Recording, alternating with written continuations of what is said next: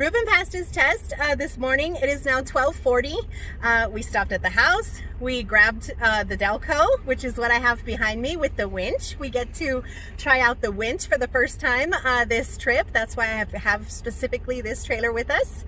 I loaded one partial, a little small piece of partial of lumber yesterday afternoon, and we have 2 more pickups to do this afternoon, and actually 1 drop-off. We have a lot.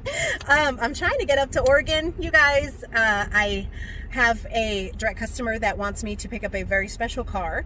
So we're trying to get up to Oregon. It just so happened, you know, Ruben's test was, you know, whatever day. And so I had to, you know, we worked around running and scheduling and stuff like that. So it's okay. It's going to be a good run. You guys are going to tag along with me, with Ruben and I. We're going together because I do have to pick up this very special car with the winch, and I didn't want to send him alone, and actually I didn't want to go alone, just in case if I need an extra pair of hands or whatever, you know, turning this thing, this non-op car. So we are going to go together, even though yes, Ruben passed his test. So we are going to make this one more trip or whatever, you know, so together, and we may travel together in the future at times, you know, just it depends on whatever's going on. So we'll see how things go with that. But very proud of him. He passed. Or it's decent money. Total is decent money. Each partial is, you know, $1 a mile. So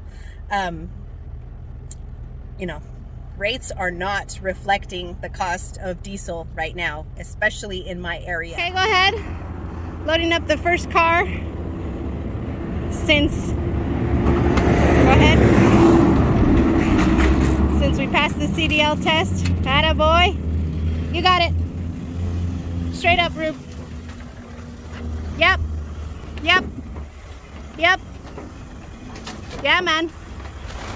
Yeah.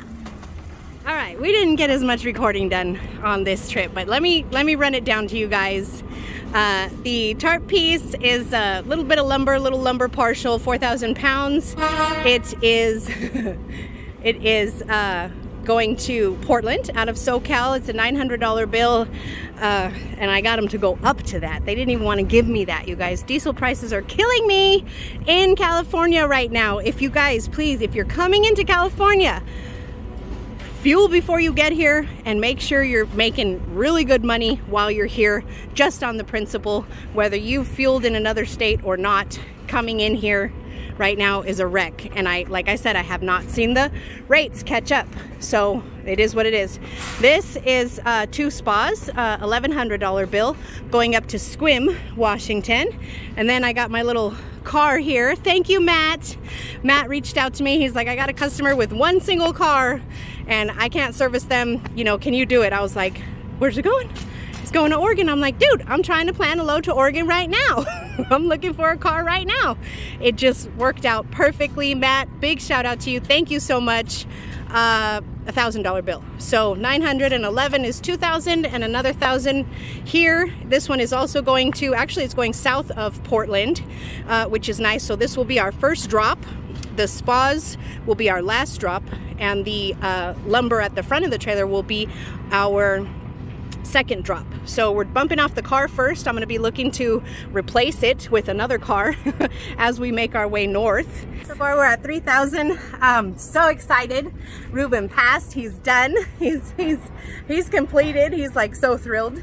Thrilled to be you know, potentially out on his own and getting this training portion of his life over with. He's so happy to be done with Ruben.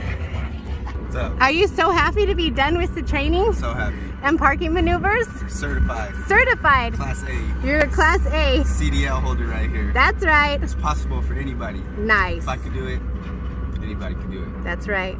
Well, I'm very proud of you. All right, so we're gonna probably make this one of our last runs together, and we're gonna make the best of it. Hopefully I don't hit snow. Hopefully I don't have to put on chains. Hopefully I don't hit a snowbank. We're just waiting for paperwork right now, and we're heading north. Guys, I'm telling you, it's crazy. Came up to Bakersfield, almost on E, and I was like, let's go to my truck stop, you know, cheaper diesel. Nope. 609, you guys, 609.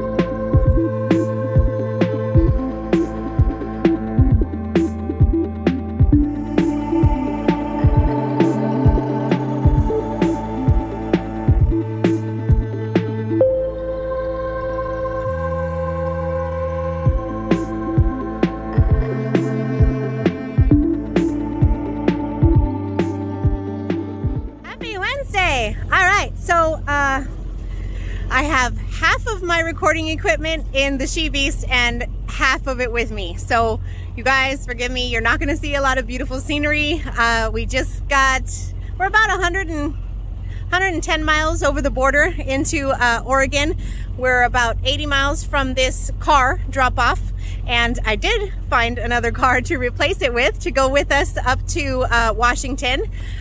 About $110 a mile, $275 bill, and we're gonna drop off this car, Matt's car, and go about, I think it was 11 or 12 miles down the road and pick up, I think it's a BMW X6. Ruben's just walking back to the truck. We're gonna have a little snack and get back on the road.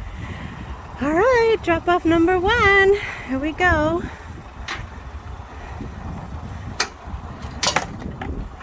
You're okay. It's just a bungee. Well, hold on. Let me fix it real quick. All right, you're good.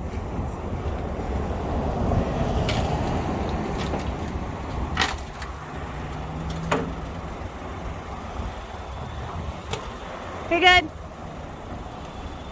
You're good. Slow. Go ahead. Go ahead. Nice. All right, here's paper.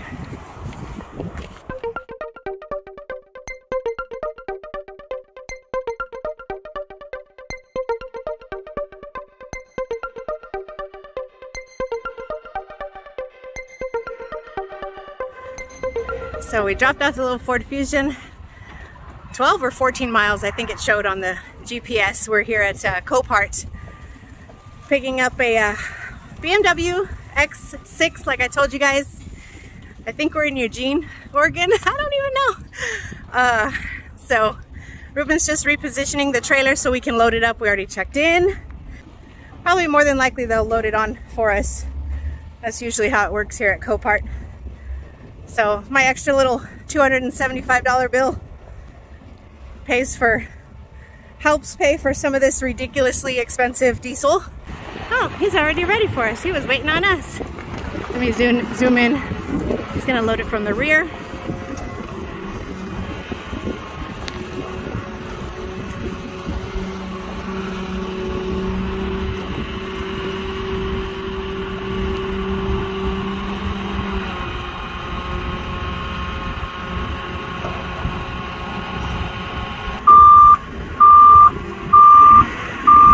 Ruben gave him the green light.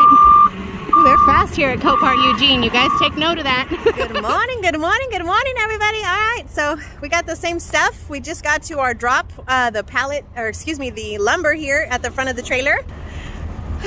I'm gonna start unstrapping it. Ruben's checking in with the receiver here in Portland, and I don't know. I've been booking. I'm booked into, I think, the middle of April right now, pretty much. You guys, I don't think I've ever been booked out this far. Got some long trips I'm planning, and I'm in the process of planning. So I'm booking loads for next week. You know, I'm getting soft plans for the following week after that. Like, it's just it's crazy. But we're gonna start unloading all of these pieces, right? So we're gonna unload the lumber first, and then we're gonna head into Washington and drop off the X6.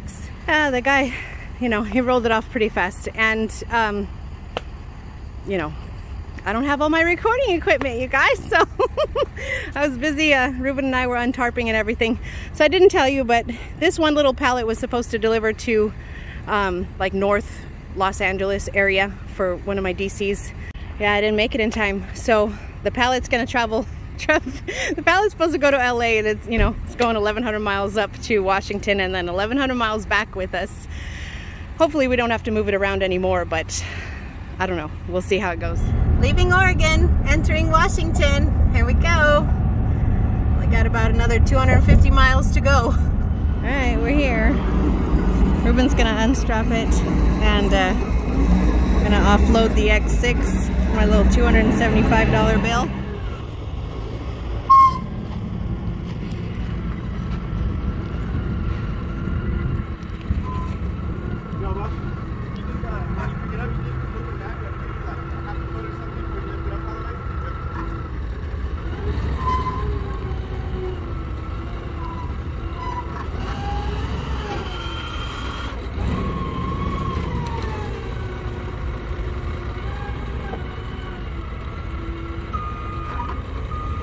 You good? You need to take some pictures or something? I already got him. Okay. Yeah.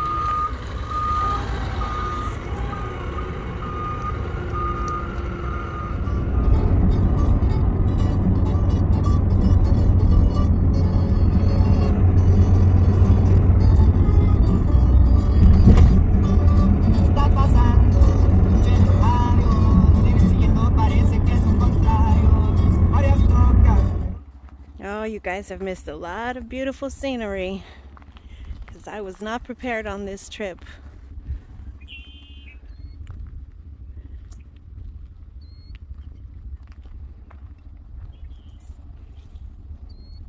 I think we should just haul out some really nice beech wood, so at least we could have some cool wood at the house since we're not finding a load. I'll grab some. Hey, we could do whatever we want. It's always legal, yeah. Is it legal? Shit. Beautiful. I want to go. There's shells. I need shells.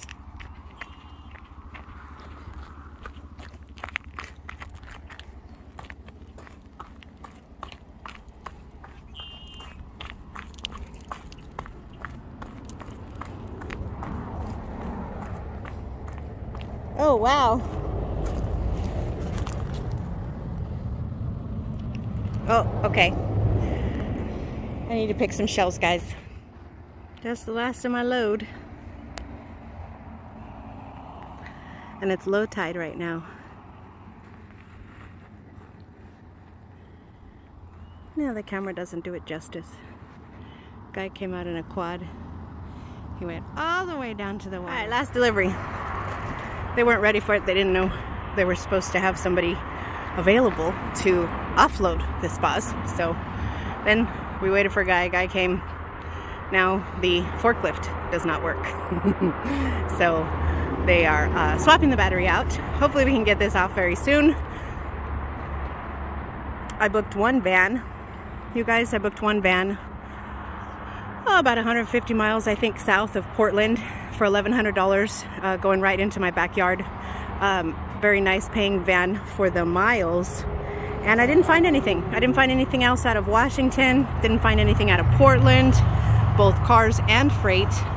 I mean, there was cars, you guys. There was cars, but, you know, I'm not going to haul a truck or a van, or even a car, for that matter, out of the Washington, out of anywhere in Washington, for, you know, $700 or $800. So we're gonna pick up that van tomorrow morning, you guys, and we are going to head south without anything else. I just booked a truck, and that one goes pretty much right to my backyard too. So back haul, we're talking $1,600, up $3,275, and hopefully I have 2 dry runs, but I can't tell you about those yet because brokers are still working on them. So hopefully I have 2 dry runs, so that could make the up trip a little bit beefier.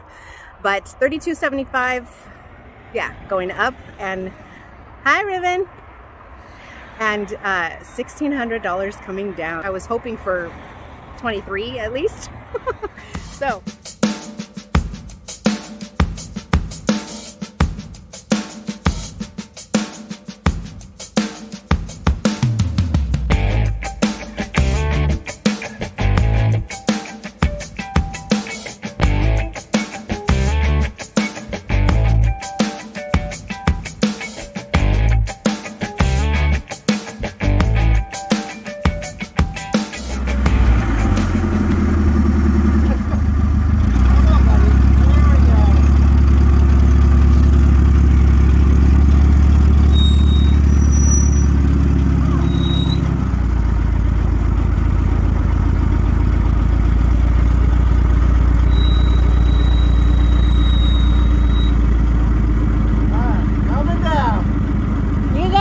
That's the easy part.